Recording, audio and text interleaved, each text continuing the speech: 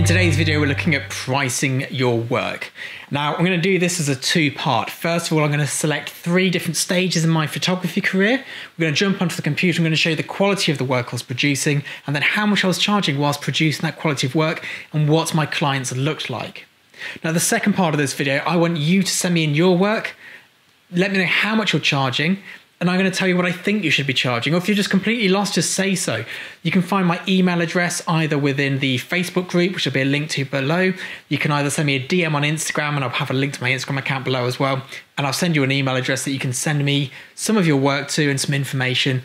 And for the next video, I'm going to be talking about your work and explaining exactly how I would approach the pricing of it and where I think you could sort of maybe adjust a few little pieces here and there.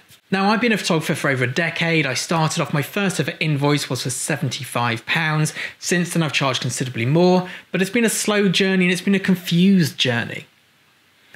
Now, I started off being a portrait photographer and I've ended up being a commercial food photographer, but I'm going to try and make it all seem cohesive within this. So let's jump into the computer, look at my work and just see where I was, where I came from, and how my work has adapted over time, and how the prices reflected that.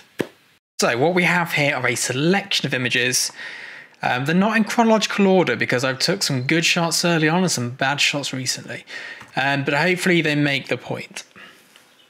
So this is the first little selection of images. And what we have here are the cafe and restaurant photography people. And this is where I started. I had a studio and part of my rental agreement was to photograph once a month the menus and the cocktails and food and drink, all that jazz, for a local bar chain who happened to own the property that I was renting. Now, at the time, I was a portrait photographer, so I was actually commanding reasonable fees for my portrait work, maybe £500 a shoot. But my food work, as you can see here, pretty bad.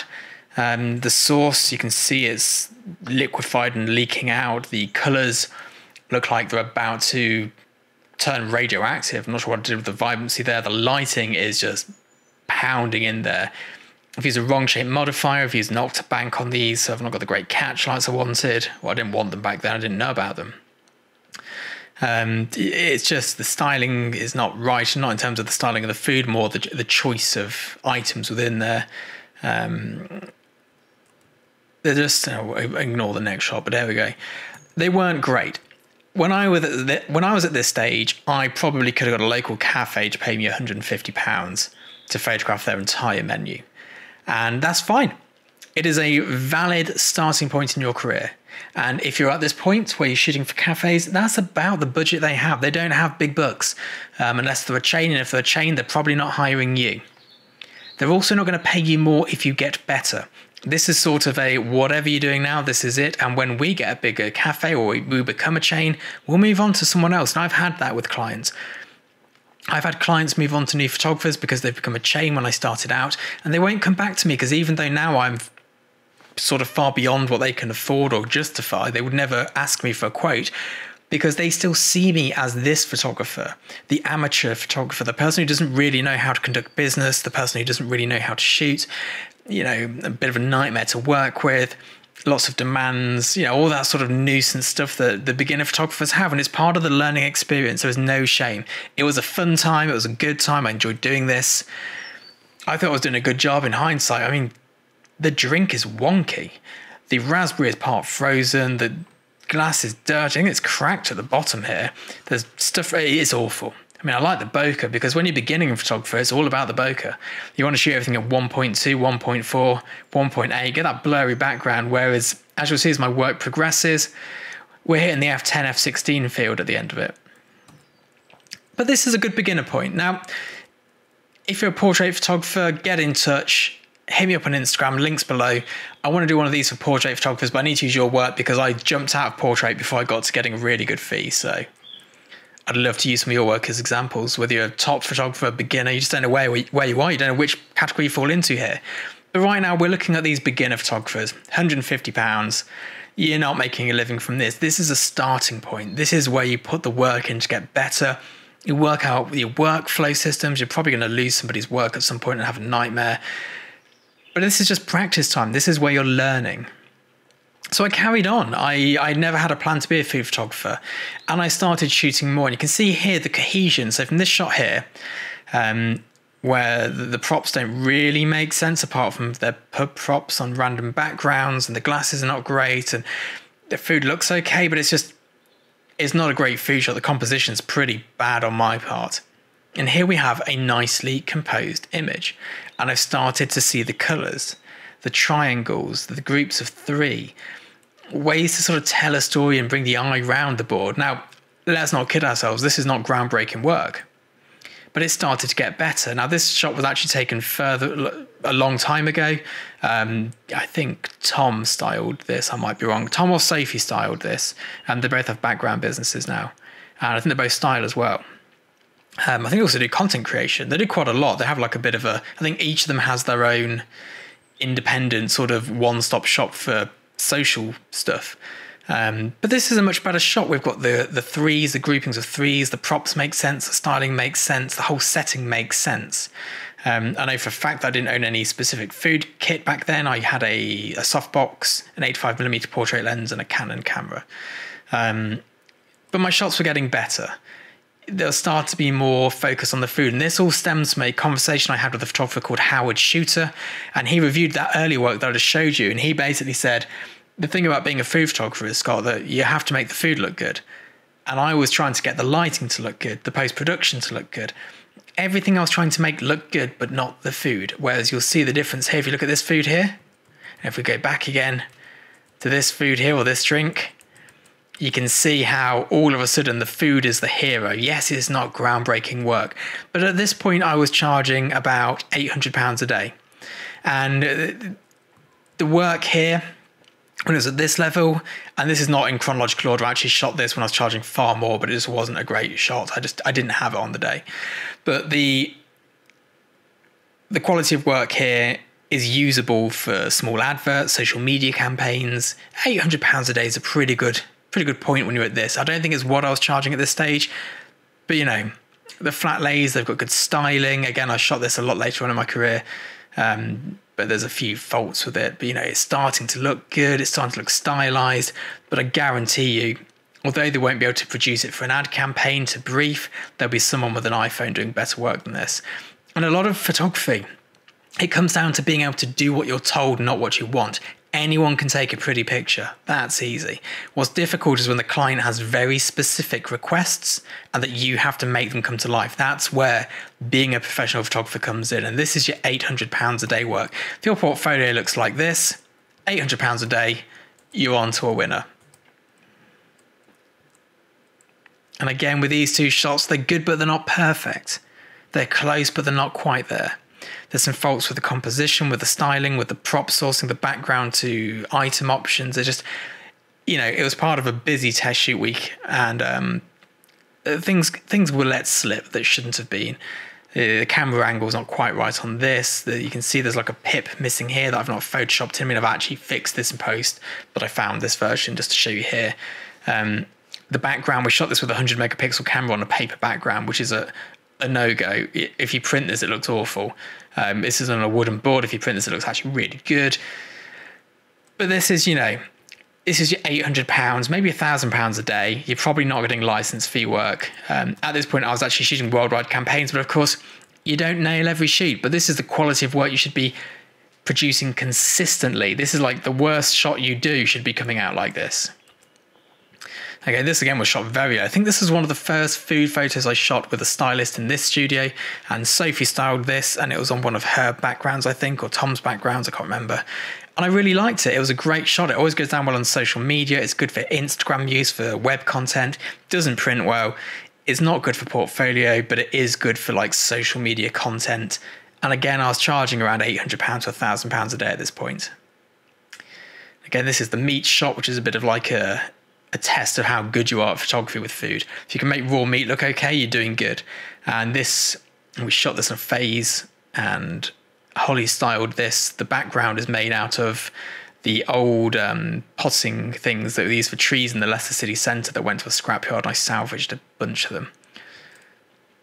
And again, here's a shot as part of a workshop, and you can see the complexity of the compositions improving. This is like a £1,200 a day sort of level of work these two are.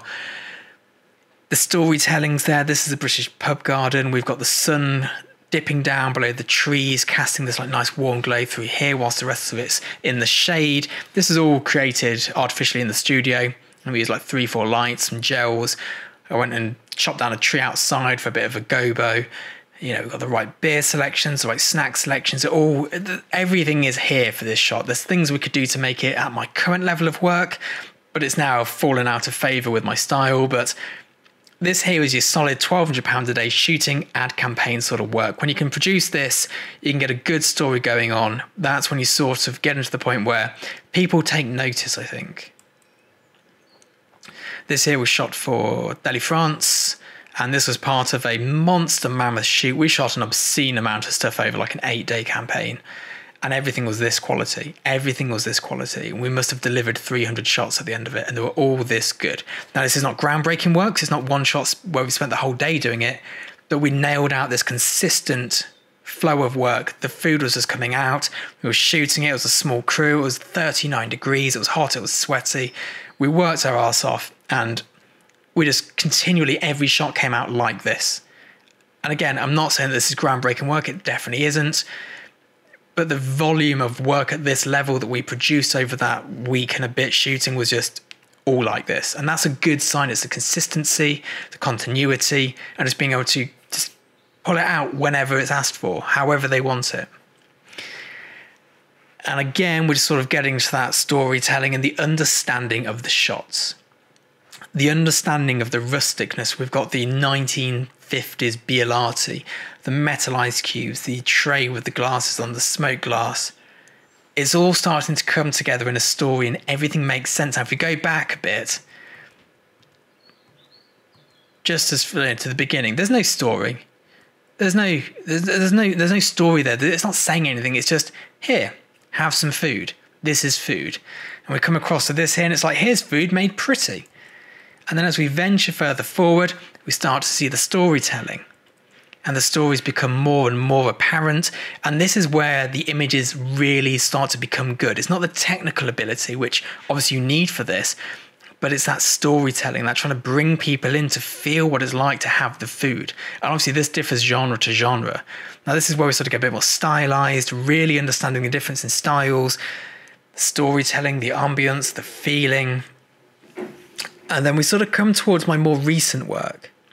Now, I'm not one for saying how much I charge per day, but the fee would be higher than before, and we'd be looking at license fees, production fees, charging for camera usage, studio usage. We'd be billing on top of my day rate for assistants, digital techs, retouchers, renting the studio on top of the fee, and then the licensing fees as well that come in with it. Now, I'd produced work better than this a long time ago, but there's no chronology to this because sometimes clients want you to produce work that isn't good and it pays the bills, so you just suck it up and do it. But here we've got concept work. Now, we actually copied this from another photographer I can't remember the name of that did it on a white background with us. A different vibe. We went for a pop-up version of his work, did a YouTube video on it. It's behind the scenes in a food photo shoot if you want to see this. This was a test shoot. But yeah, this was with the test shoot as well with Natalie from Wilbur and Wolf, who do the fabrics for your styling. And it was just this next level, the production of the set, the styling, the storytelling. But what you'll notice is the simplicity. Because now, rather than having to have all these elements to tell the story, I sort of decided that actually I want to tell the story as simply as possible and just get the point there. And this is when I noticed my feed that I was commanding just went up astronomically. Again, pop art styling, very bold, very graphic. This is your 1990s childhood here. It's like a bit of coffee stuff, the sort of thing you might see for Starbucks, Costa. You know, your beans, your grind, your filter, your cup, your drink, your coffee stain. It's like a storytelling, very simple, very graphic. It's commercially viable, but it's also my personal taste. This is what I think looks good. Whereas when I was shooting this is what I thought people thought looked good. And they're two very different things. Now, they're both good images. Some people prefer this. Some will prefer this. This shot here commercially is worth far more than this shot. This is a pretty photograph. This will do well on Pinterest. It does well on Instagram. This will do well with art buyers in ad campaigns. You know, you can see this on a bus stop with Starbucks logo at the bottom of it. It makes sense. So that is where the difference really comes in. It's when you can sort of see your work having that value to a customer. You know, it's showing the journey through the coffee making process. And that coffee making process might be something that a brand is really trying to drill down. It's not just that we have cafes, it's not that we have coffee, but this is the process we go through to make our coffee. And again, with a 1990s childhood sort of theme, this particular image I've included at the end because this is what all the art buyers at the moment love. This is the shot that everyone goes, we love your spaghetti hoops photograph. And if I'd have seen this, it'll go way back here. When I was at this point here, I'd have gone, yeah, but this photograph's way more fancy. It's got the blurry background, you know, it's got the shallow depth of field. You just got a plate of spaghetti hoops. But there's a couple of things here which you pick them up as you go along. This is showing that, yes, I understand the simplicity. First of all, I'm brave enough to do this. And I'll be honest, I kept this hidden for 2 months after shooting it. A month after shooting it even. It's one light, but the light is perfectly placed. It's metered evenly across the scene. The catch lights are in the correct spaces on the hoops. The hoops look randomly placed, but I'll tell you what, they are not randomly placed. And it's choosing the right item to put in front of the lens. And that's where it comes in. It's knowing what sells, what's important, what will conjure up that image of your childhood. And if you're British and you're 30 years old, spaghetti hoops is probably on toast during your childhood. So there's 3 very different price points here. And I think when you're starting out, you're probably going to be shooting for restaurants, for small chefs, for small cookbooks, and you look at maybe £150. And then it's not a case that you go up to 200, 300, 400. There is no £400 food photo shoot. Nobody has that money. It's too much for the small cafes, but it's not enough for the bigger brands. And they're going to be like, oh, that's a bit cheap. That might go wrong. We'll have to then spend another £800. It sort of goes 150, 200. Then you jump to about £800 a day when your work is really focusing on the food and you start to understand the food. And then maybe up to 1,000, 1,200 a day when the storytelling aspect comes into it and you start to understand it's not just making the food look good, it's the context, it's the storytelling, it's the journey. It's trying to go, look, here you are, that British beer garden, which I'd love to be in right now, we're on lockdown. It's sunset, it's 9 p.m. on a summer's day, the trees are at the back of the garden, the sun's streaming through, you've got your snacks, you've got your beers, you know, it's all there. And then it's looking at this shot here, just reminds me of the continuity that you have to be able to produce it shot after shot after shot and quickly. That turnaround, you need to be able to go, right, that shot's done, scrap it, clean it, next shot down, new background, new props, bring it in, get the stylist working. You know, by this point here, you need to be working with a stylist. You can't do this by yourself. This shot is too big to produce by yourself. You need a stylist or 2.